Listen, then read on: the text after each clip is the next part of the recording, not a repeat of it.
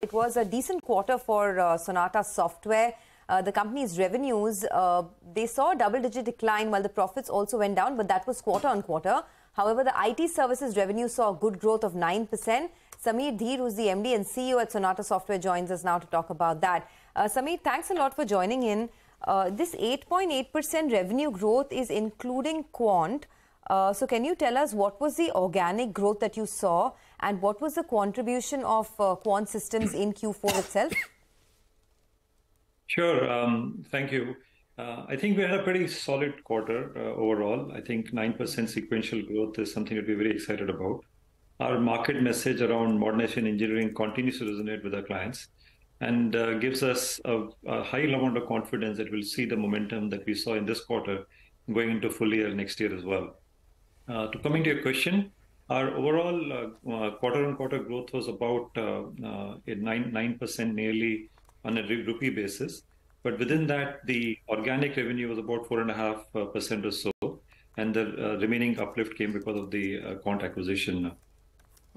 So you're saying the organic revenue was 4.5%. Can you tell us what is the expectation in terms of organic growth in FY24? With Quant, without Quant, if you can just give us the numbers of what you're guiding for. Yeah, so we don't provide guidance for the revenue, but I think the momentum that we have seen in the last quarter, we expect that momentum to continue overall. We are not seeing any significant slowdown overall from a demand environment perspective. I think our pipeline continues to be robust. Our order booking continues to be robust. So we believe the momentum that we have seen in the last 2-3 quarters and the large deals that we've announced, we think that momentum will continue in the time to come as well. Of course, there is some softness in the high-tech sector, a little bit in few accounts. But beyond that, whether it's retail, manufacturing, banking, financial services, or healthcare, we're really seeing ongoing continued momentum in those sectors for ourselves. Samir, hi, morning. You do provide a guidance overall. You say that you plan to reach $1.5 billion in revenues in the next 3 to 4 years. And I think that is a new guidance that you put out in the presentation. It's actually it's very upbeat kind of presentation. You're saying you will be the fastest growing IT company. But if I look at this guidance, right, you say 3 to 4 years, this kind of implies around a 13% CAGR growth, right, annually, from where you are to where you want to reach. Could you put that into context for us? Yeah. Sure, happy to. So we had put out a goal for ourselves to get to $500 million by FY26, and that we said about 6 months back. So if you really compute from there, that will entail a high teens or a low 20s growth Y on Y. Of course, some years will be higher and some years will be lower, but that's really what we're talking about, get to about $500 million mark in about 3 to 4 years' time. Now, going into next year, we believe the momentum that we saw this year, we grew this year on a reported basis about 18.7% Y on Y. So we think we'll do better than what we did last year going into the next year as well. All right. Hi, Samir. Good morning. Let's focus on the margins then. The IT services business, which is the one where growth will come from. That's been seeing margins come down lower. If I look at it as a trend, you were close to around 30%. It's come down to around 23%. What's the margin band we should be working with for this particular vertical? That's the international IT services. And also from this 240 million odd, what do we end this year at? I mean, if you could give us a ballpark number just for this division. Sure. So I think overall our margin profile, as you have stated earlier, as we get to $500 million goal in about 3 years' time from now, we want to be a low 20s EBITDA company. And that's really what we want to work with.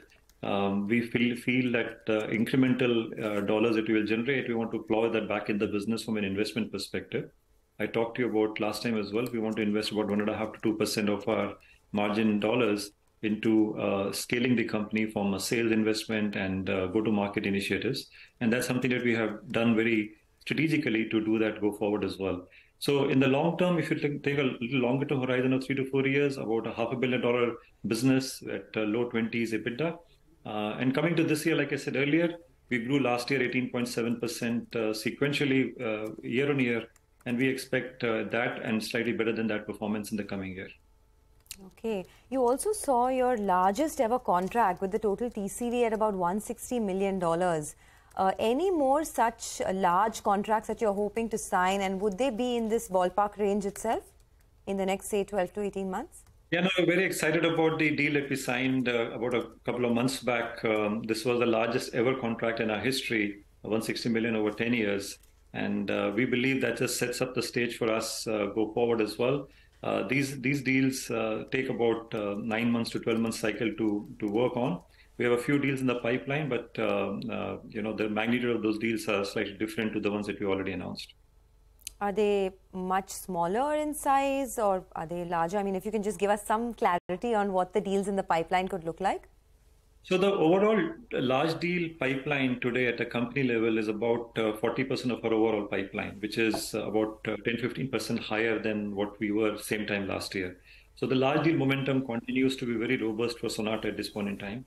If you recall, back in Q2 of last fiscal year, we announced 3 deals, then we announced 4 deals last quarter, and then the most recent quarter we announced 3 large deals again. So we believe we have put a very predictable model of announcing 3 to 4 large deals every quarter as we move forward. Now, of course, this will be a mixed bag. Some deals will be of much larger scale and some will be mid-sized deals, but we think we have an engine in place now to continue to repeat that momentum that we've seen from a large deals perspective. All right, Samir, just to clear the air, you've given us quite a few numbers. So by FY26, your revenue will be around 1.5 billion odd, out of which $500 million will be coming in from the international IT services business. Are we getting that correct? That's correct, yes. And by FY26, you'll still be guiding for early 20s margins on a blended basis. On the international business alone, yes. On the international business, all right. The international business alone, yes.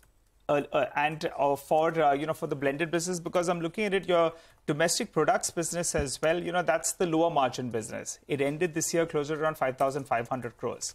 So how do you see that business shaping up?